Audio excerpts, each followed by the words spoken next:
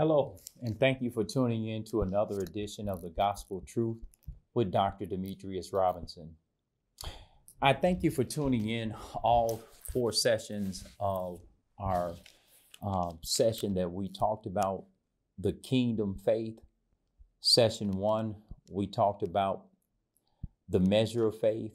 Session 2, we talked about having the God kind of faith. Last week, we were talking about now faith. And to culminate and to finish this series, we're going to talk about according to your faith, according to your faith. Heavenly Father, we thank you and we praise you, oh God. Father, we thank you for yet another time of sharing. Father, we thank you for just downloading into our spirits the God kind of faith. Thank you for teaching us how to operate in the faith that Christ had on this earth. Thank you for allowing us to come to understand and to know that we have the God kind of faith and that we can fit and function and operate just as Christ operated in this earth realm. And Father, I pray that as we culminate this series, allow us to come to the revelation knowledge that it is your will that we exercise the God kind of faith on earth so that we can achieve the same results that Jesus achieved. And Father, we thank you and we praise you in Jesus' name. Amen, amen, and amen. Today, we're going to talk about according to your faith, according to your faith. And let's begin in the book of Matthew. Matthew chapter 9, verse 27. The word of God says this: "And when Jesus departed thence, 2 blind men followed him, crying and saying, Thou Son of David, have mercy on us. And when he was come into the house, the blind men came to him. And Jesus saith unto them, Believe ye that I am able to do this? They said unto him, Yea, Lord. Then touched he their eyes, saying, According to your faith, be it unto you. Again, verse 29 says, Then touched he their eyes, saying, According to your faith, be it unto you. Let's have another witness in the book of Luke, chapter 1. The word of God says this in the book of Luke, chapter 1, verse 37 and 38. It says, For with God nothing shall be impossible. And Mary said, Behold the handmaid of the Lord. Be it unto me according to your word. And the angel departed from her. Let's read that again. For with God, verse number 37 of Luke chapter 1, for with God nothing shall be impossible. And Mary said, Behold the handmaid of the Lord. Be it to me according to your word. And the angel departed from her. Let me ask you a simple question. What do you desire from the Lord above all else? And do you believe that the thing you desire, he is able to do? Let's just take this faith test right now. What is the one thing that you desire from the Lord? Do you believe that he is able to do it? Because the way you answer this question will be the way that God responds to your desires and to your needs. If the answer is yes, you do believe, then let me pose this final question to you. Do you have the faith to believe that God is going to answer that prayer. And see, no one but you can answer this question, because as we have found out here, Jesus asked these blind men, do you believe I'm able to do it? God put the question of their healing on them. We are placing our healings, and we're placing our deliverance, and we're placing our salvations, and we're placing the things that we're desiring. We're placing the onus on God. The onus is not on God. The Bible says that with God, nothing is impossible.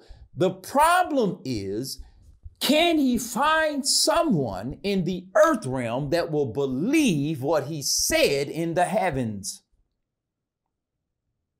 Jesus said when we pray to believe.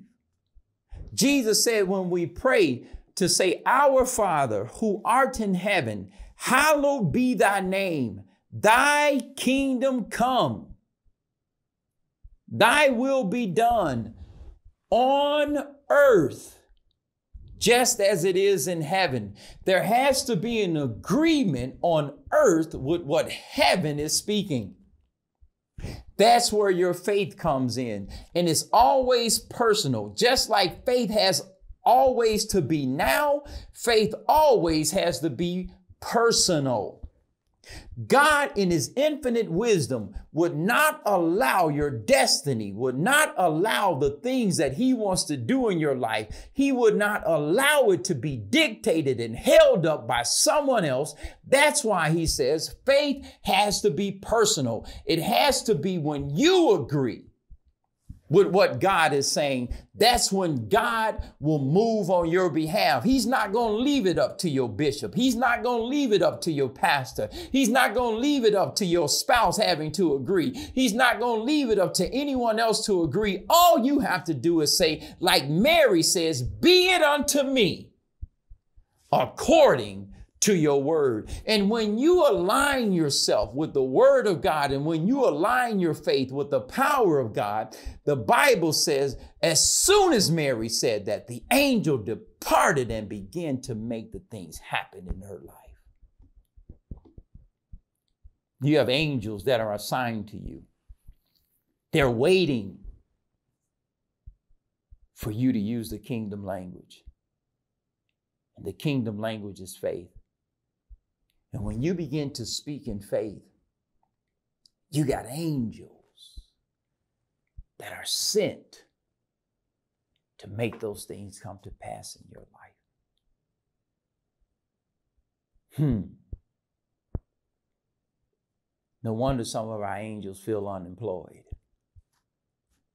because they don't hear the kingdom sound. They don't hear kingdom faith. They only respond to kingdom faith. They only move when they hear the word of God believed and spoken out of the believer's mouth. Jesus spoke to these two blind men, and he simply asked them, do you believe that I'm able to do this? And when Jesus touched their eyes, he didn't say, my faith has made thee whole. He says, according to your faith, be healed. The ball's in your court. You got to pick the ball up and shoot. That's the only way you'll score. Jesus said, according to your faith, be it unto you. And if you have faith, Jesus said, as we read before in the book of Mark, he says, if you have faith,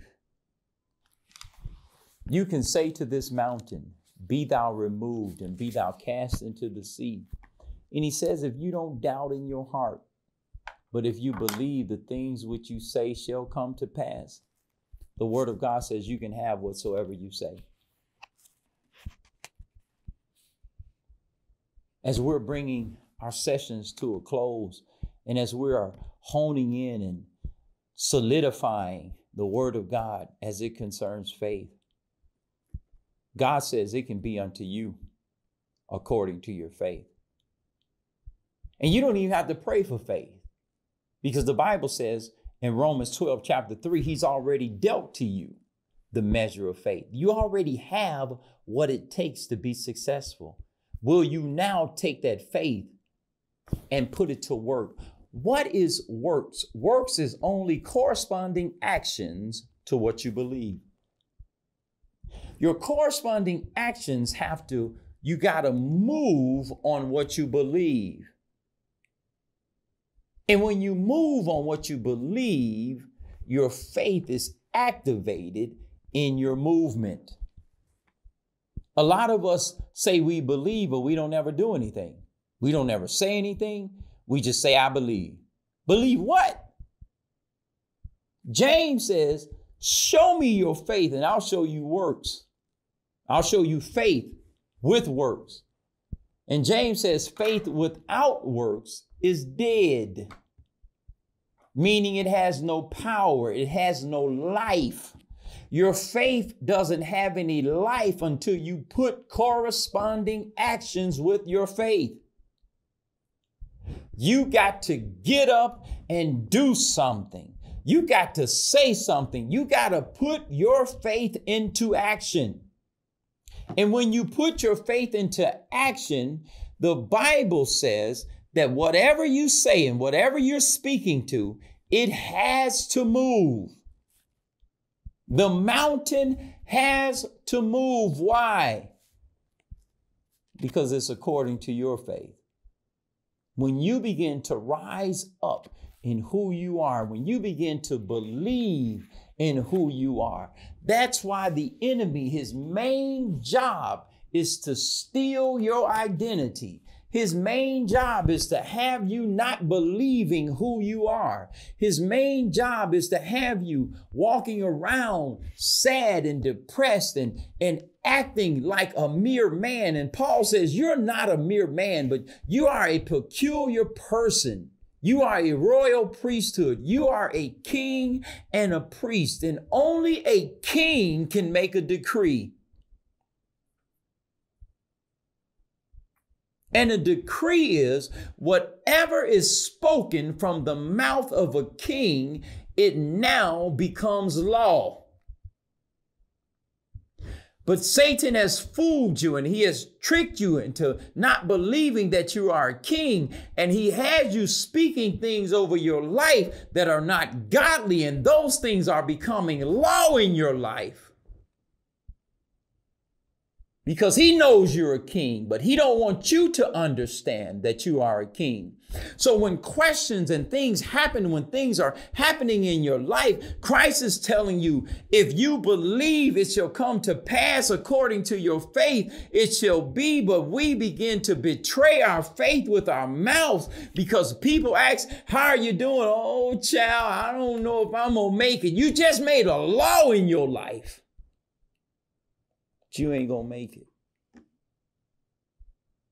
Bible says death and life is in the power of the tongue. And it says those that love it will live thereby. You have power in your mouth. God is a speaking God. He has made you a speaking creation that you can bring things into existence. You can cause things to come. Why? By the exercise of your faith. I pray today that you begin to exercise your faith. I pray that you will begin to do just like the blind men did. You will begin to do just like Mary did. Mary said, listen, I don't have to see everything. Just according to your word, be it unto me. You got to have the same amount of faith I don't care what the reports look like. I don't care what the diagnosis says. Your faith is in God, and your faith is in what God has said.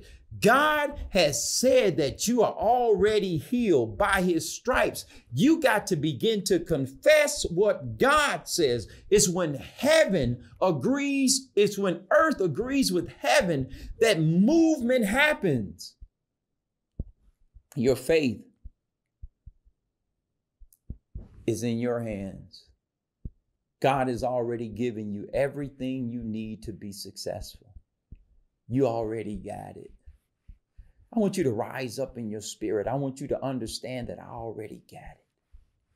Whatever I need to be successful in this life, I got it. What I need to please God, I got it. The Bible says without faith, it's impossible to please him. That's why before the foundation of the world, Ephesians said he blessed you with all blessings. He already gave it to you before you even step foot on this earth. Why? Because it will be wrong of God to expect something out of you he didn't give you, or he didn't give you the ability to do it. You have the ability to please him. Why? Because he already gave you the faith to do it. It says without faith, it's impossible to please him, because he that cometh to him must believe that he is. He is what? He is whatever you need him to be when you need him to be it. God is. God is healing. God is sustenance. God is finances. God is whatever you need him to be. The Bible says you got to come to him knowing that he is. He's a blank check. You fill in the blanks. He's whatever you need him to be when you need him to be it. Moses, when he came to God, he started stuttering. Nah, God, who am I going to say sent me? God had to stop for a moment, and he had to think how omniscient he was. He had to think how all-powerful he was. He had to think that he was Jehovah Jireh, Jehovah Sikkenu, Jehovah Imkadesh. He thought about he was the all-breasted one. He was Elohim. He just said, Moses, go and tell him I am that I am. He says, I'm whatever you need me to be, when you need me to be it, I am. If you need finances, I am finances. If you need healing, I am healing. If you need deliverance, I am deliverance. God said, I am that I am. That's why you can have faith, because God is I am. He'll be whatever you need him to be when you need it. He's awesome in all his ways. He's trying to let you know that if you rise up with faith, the I am is right there. He'll do what needs to be done in your life if you simply have faith. And I come today to tell you to rise up in your faith. Rise up in the understanding to know that God is God. And beside him, there is no other. He don't need nobody on the side of him because he's God. He don't need any help from the left or the right. He's God. He's the I am that I am. And he says that you got to come to him believing that he is, and that he is a rewarder of them that diligently seek him. How many of you are seeking God today? You got to understand that he is whatever you're seeking him for. And then you got to understand that he's a rewarder of them that diligently seek him. God is everything you need him to be. He will do everything that you need him to do if you simply ask. If you simply pray and say, God, you are everything I need. And I rise up in faith. And I believe that you are. And I believe that when I come to you in faith, you're not going to turn me away. But you'll give me the things that you have desired for me to have.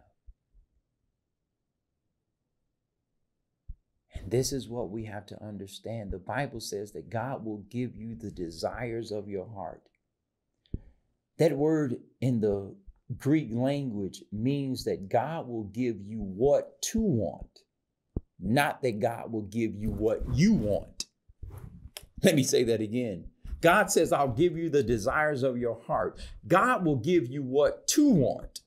He's not going to always give you what you want, but he'll give you what to want. And when he gives you what to want, he'll always answer those prayers. Why? Because it's in line with what he wants. The Bible says in the book of Proverbs, chapter 19, verse 11, many are the plans in a man's heart, but it is the Lord's purpose that's going to prevail. So if your plans don't line up with God's purposes, guess who's going to win in the end? It's going to always be God's purpose. But if you believe, God will give you the desires of your heart because he knows your heart is in line with his heart. David was a man that was after God's own heart. And David messed up a whole lot, but he was after his heart. And God blessed him. He was the only king that routed all his enemies. Why? Because God blessed him. And if you do what God says to do, and if you have faith, and if you exercise the faith that you have, that was given to you by God, God promised that everything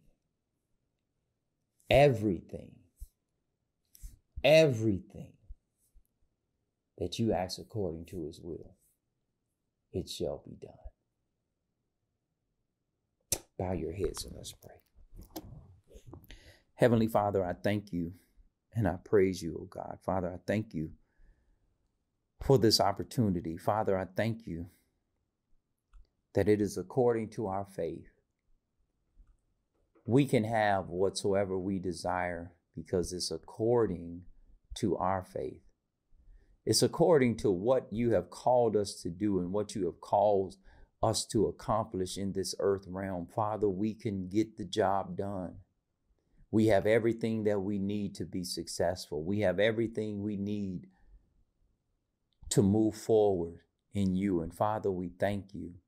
And Lord, we praise you. In Jesus' matchless name we pray. Amen, amen, and amen.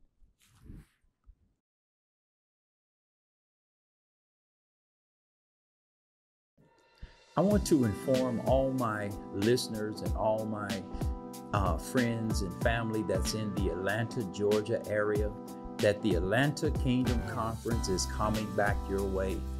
The Atlanta Kingdom Conference Part 2 will be November 12th through November 14th at the Atlanta Airport Marriott Hotel. We will be in the grand ballrooms of the Atlanta Airport Marriott. We will be there November 12th, Thursday night. Our service will begin at 7 p.m. We'll be there Friday night, November 13th. Our service will begin at 7 p.m. and we will be there Saturday morning for workshops and for just trainings and teachings. We'll be there on November 14th from 9 a.m. to 1 p.m. You can register. The registration is only $25. You can register for the entire conference. You'll get all the conference materials. You'll get my latest book that will be out, Kingdom Education Volume 4. You will get all the information, all the materials. You can sign up just by emailing me at Pastor Robinson at onegodministry.org. You can sign up on Eventbrite. Look for Atlanta Kingdom Conference. Just go to Eventbrite and type in Atlanta Kingdom Conference and you can sign up there. If you want to sign up by PayPal, you can sign up by PayPal. The PayPal address is anointed2preach, anointed to preach. You can sign up there, or you can sign up with Cash App. All you need to do is sign up with $OGM Milwaukee, $OGM Milwaukee. We will only be taking The first 100 that sign up, we're capping our conference at 100 because I wanted it to be intimate enough that we can spend time and that we can minister to each and every person that's there. Each and every person that comes, you will receive a prophetic word from the Lord. We will speak into your life. We will lay hands on you. We will activate you. We will impart you. So just come to the conference and be blessed. The first conference was an outstanding success, and by popular demand, we are coming back for part 2 of the Atlanta Kingdom Conference. Again, that's November 12th through November 14th at the Atlanta Airport Marriott. I look forward to seeing you there. God bless you. Thank you for tuning in to another edition of the Gospel Truth presented by One God Ministry. I pray that the word that you just heard was a blessing to you. I just want to share with you some of the media resources that we have available that I feel will be a blessing to you. We have our book, God is Just Trying to Get the Juice Out. If you ever been through anything in your life, if you ever have went through tests and trials and struggles, this book will be a blessing to you because it will show you that God is at work in your life and he's simply just squeezing you so that the juice will come out of you and that you will taste good to those who are to drink from your life. We also have Kingdom 365, which is a devotional book of 365 days of nothing but the kingdom of God being shared with you and being downloaded in your spirit. This will be a good devotional book to keep the kingdom mindset in your life and that you will experience the kingdom of God every day of your life.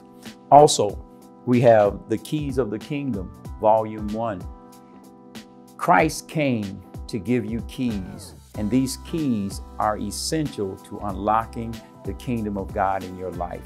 With the keys that Christ has given you, you can live what Christ left for us to live, and that is life and life more abundantly. Christ said, I give unto you the keys of the kingdom, and this book will teach you all the keys that you can utilize in your life to open up the kingdom of heaven in your life.